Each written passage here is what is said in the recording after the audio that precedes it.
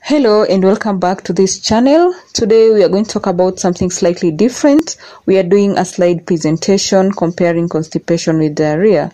So by the end of this video, you should be able to know the difference between constipation and diarrhea, and also you should be able to know how to manage them easily at home. So constipation in very simple terms is passing extremely hard stool, which is usually very hard and difficult to pass. This mostly happens when the frequency of your bowel movements is extremely reduced than usual. So how does constipation occur? We understand that as food passes through the digestive tract, nutrients get absorbed, and the waste is passed from the ileum to the colon, and at the colon, that is where water gets absorbed. So because of some reasons like change in your diet or inadequate fiber in your diet, you find out that food passes very slowly through the colon, giving the colon a lot of time to absorb more water, hence hard stool, hence pain, etc. On the other hand, diarrhea is when you pass too frequent, too watery stool. So how does diarrhea happen? Unlike constipation, in diarrhea, food moves too fast through the digestive system. In this case, the colon does not even get time to absorb water, hence watery stool.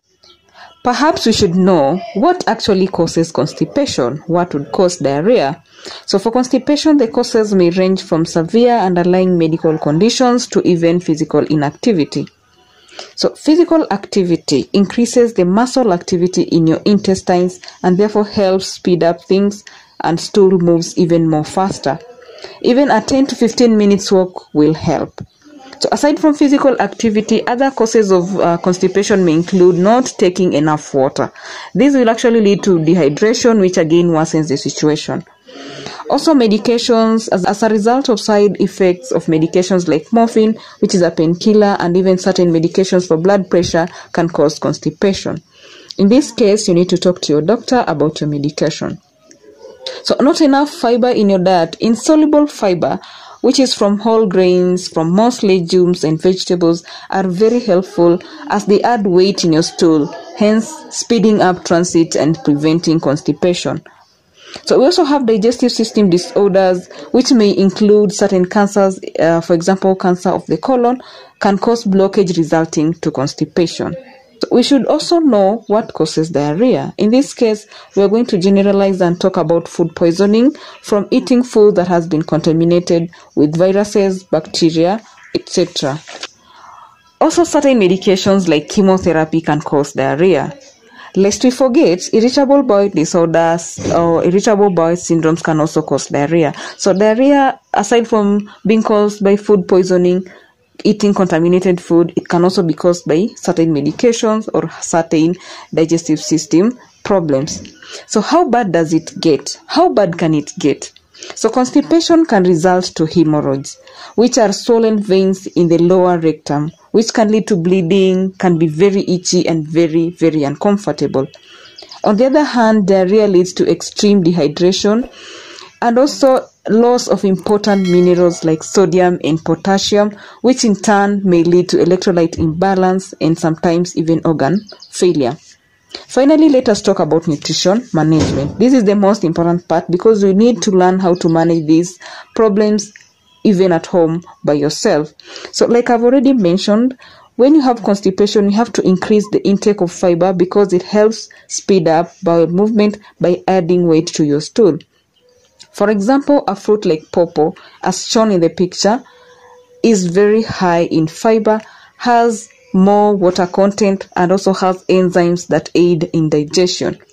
In addition, pawpaw also has potassium, which boosts muscle movements, hence relieving constipation. For diarrhea, you may want to watch out on fiber because insoluble fiber will actually increase diarrhea. Prefer soluble fiber that can be found even in fruits like bananas. And in addition to that, bananas also have potassium that help replace those that are lost through diarrhea. This is just to mention but a few. You also don't need to ignore the other sources of fiber like whole grains, legumes, seeds and nuts, vegetables, like I've already mentioned. They're also good when managing constipation. Without forgetting, also need to talk about hydration. For both constipation and diarrhea, hydration is very important. Aside from relieving you from the hard stool from constipation, it also helps replace the fluids that are lost during diarrhea. So water is very important for both conditions. So also when you are talking about food poisoning, through proper hand hygiene, hand washing, food safety, we should be able to prevent food poisoning, hence preventing diarrhea.